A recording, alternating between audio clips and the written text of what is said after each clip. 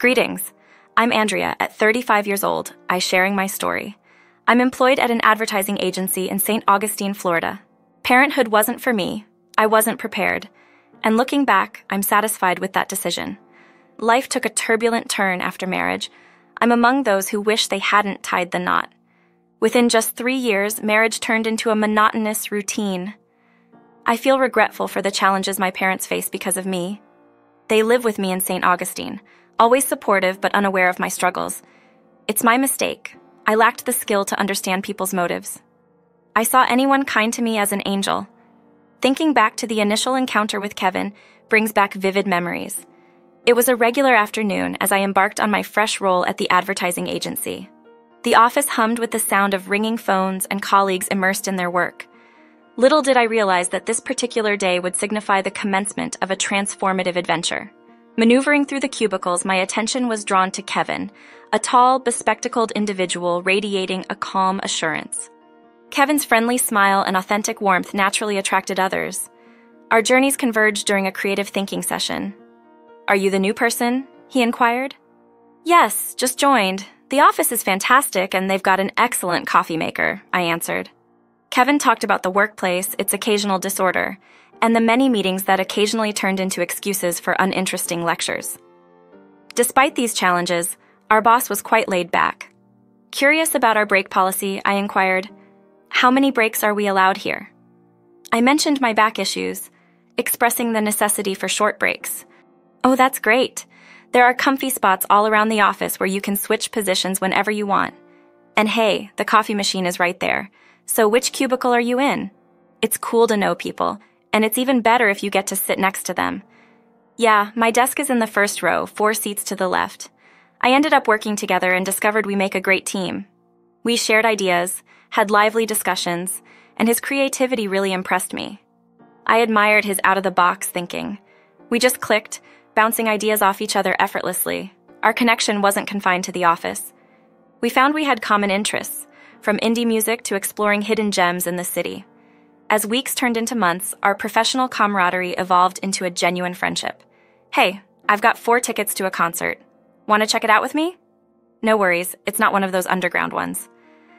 It's at a nearby cafe, and one of my favorite indie artists is performing. We'll have a great time, and there's a discount on the food with the tickets. The pasta there is amazing. You'd love it." "I get it, you have a curfew. My parents are the same way. The concert technically starts around 8:45, but we can get there by 8:15, grab some food, chat, and still make it home before 9. I'll make sure to drop you off by 10 o'clock. "All right, cool. But if it turns out to be boring, you're paying for everything." Friendship brought us closer and allowed us to get to know each other without any strings attached. All the supposed to be's and could have been were just regular folks hanging out. We didn't expect anything more until an unexpected post-work gathering. It was there that the connection between us truly sparked amid the clinking of glasses and laughter. Lost in conversation, our voices drowned out the surrounding noise. Time stood still as we delved into deeper topics, bearing our fears, dreams, and vulnerabilities. It was then that I realized Kevin saw beyond my professional facade, and I saw him for his passion, kindness, and the twinkle in his eyes when he spoke about his dreams. Months passed and our friendship deepened, evolving into something more. We navigated the delicate dance of courtship, cherishing stolen moments of shared laughter and glances. With each passing day, our connection grew until it became undeniable. We were falling in love.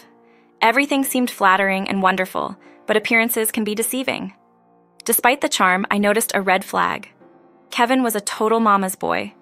His interactions with his mother were strange. He'd speak to her in a babyish voice, adopting a completely different demeanor.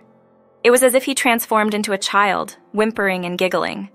This transition surprised me, and I began to question his authenticity. He created a different personality in front of his mother, concealing things he shared with me. I couldn't help but feel uneasy about people who put on such acts.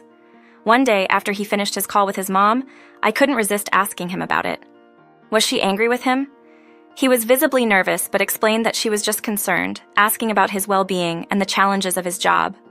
Despite his reassurances, I suggested inviting her over to meet, but he hesitated, citing her health and the fact that she lived alone in an old rental. It made me wonder about the complexity of his relationships and the challenges hidden beneath the surface. "We manage it. Perhaps we could meet her. That would be great." When Kevin finally gathered the courage to express his feelings, my heart was filled with a mix of happiness, jitters, enthusiasm, and apprehension all woven together. I had conflicting emotions about him.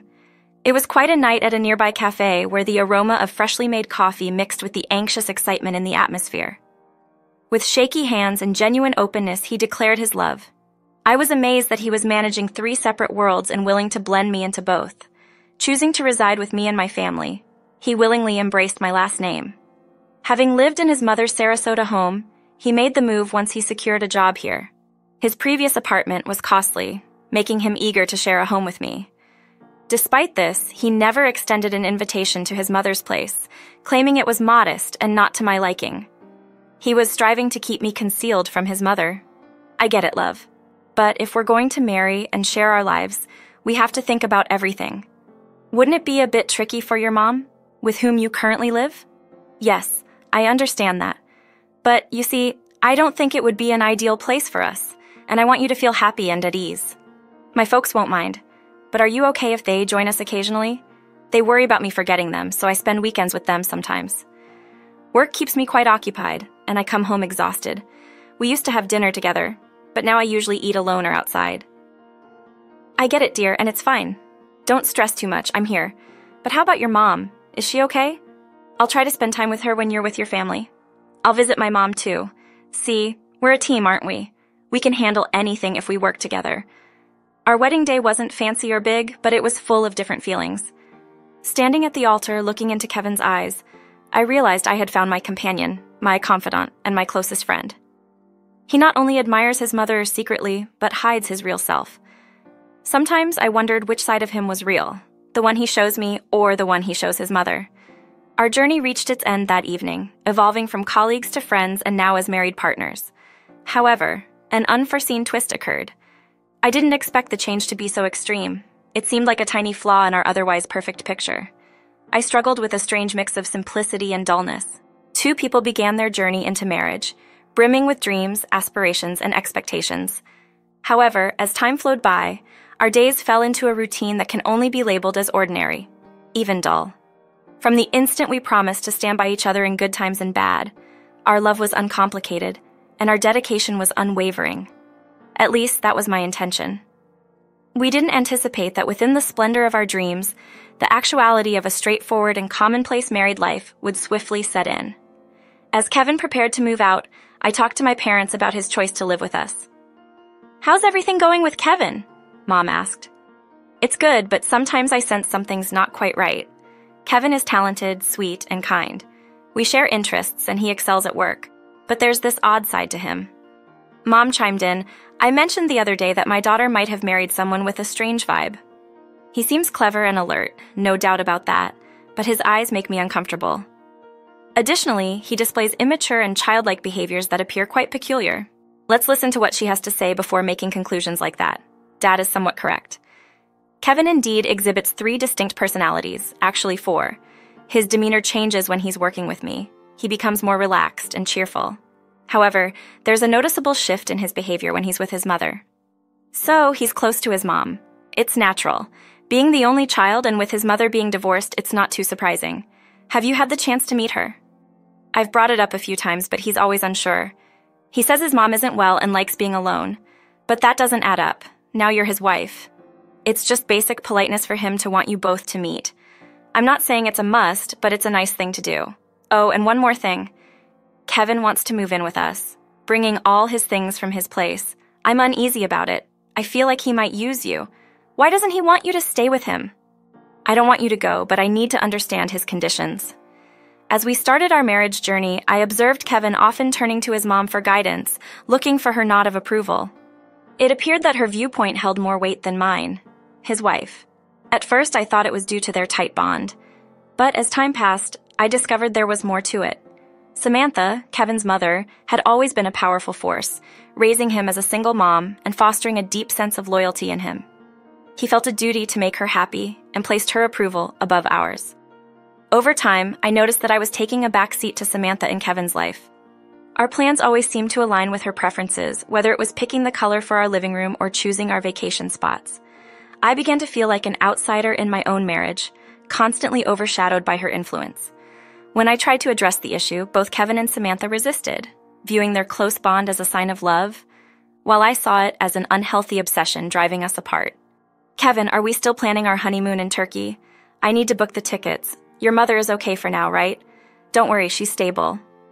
I took her to the doctor recently, and she's doing fine." It soon became clear that Samantha had strong negative feelings towards me. She didn't waste time trying to use her influence on her son to keep us apart.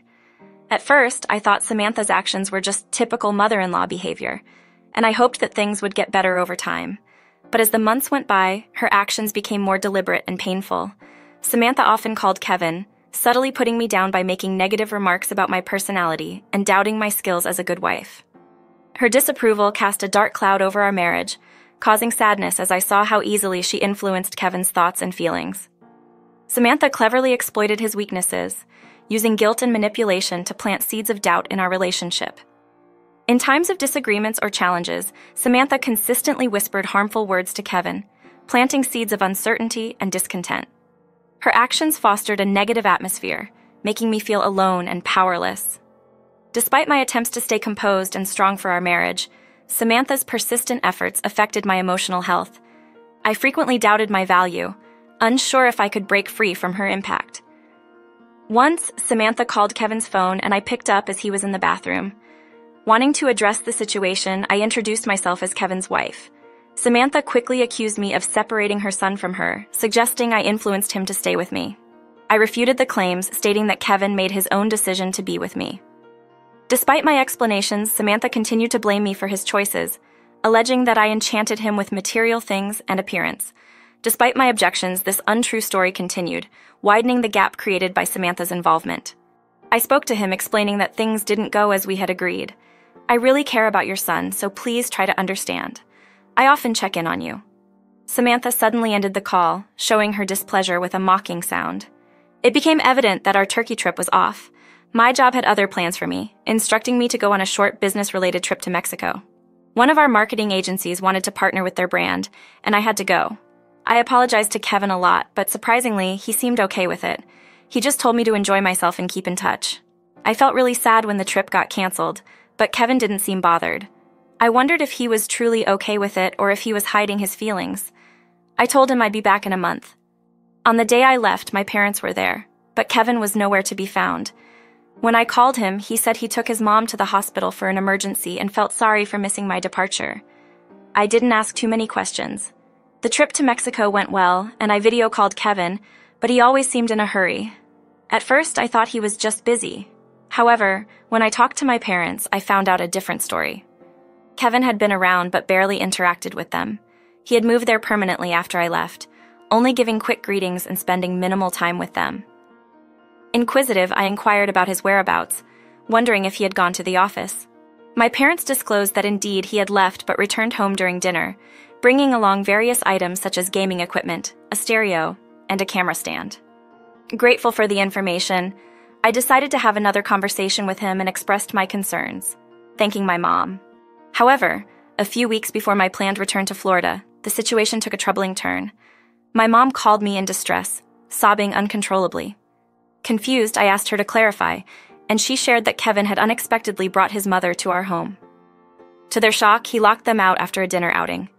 Worried about their safety, they had to find refuge in a motel for the night.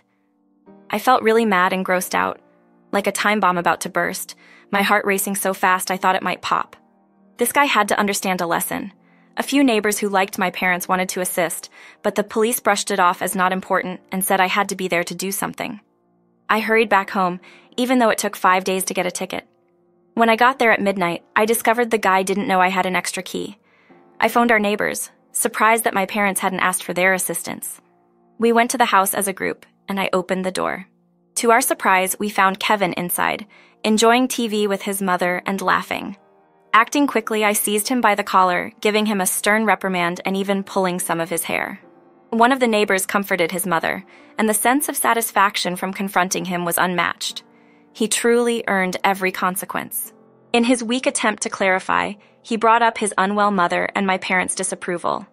I scolded him, labeling him as despicable for evicting my family and believing he could escape consequences. The authorities were notified and they detained them for further inquiry. Meanwhile, I got rid of all his possessions, incinerating his gaming console and posters. No compassion for such a despicable person. The police revealed that he had secretly brought his mother into the house and was providing her with everything she needed. In response, I initiated divorce proceedings, requesting a monthly payment as retribution for trespassing and taking control of my property. He got told to go back to Sarasota along with his mom because people didn't want him around anymore. Money wasn't important at that point. He had lied and was just a really bad person. I set up cameras and made security stronger to stop any more trouble. Ever since then, I've been careful about who I trust, making sure everything is clear before moving forward. I switched my job to work from home so I could watch everything until things got better. Presently, my family is doing well, and everything is fine. We are content at the moment, and I have gained a valuable insight.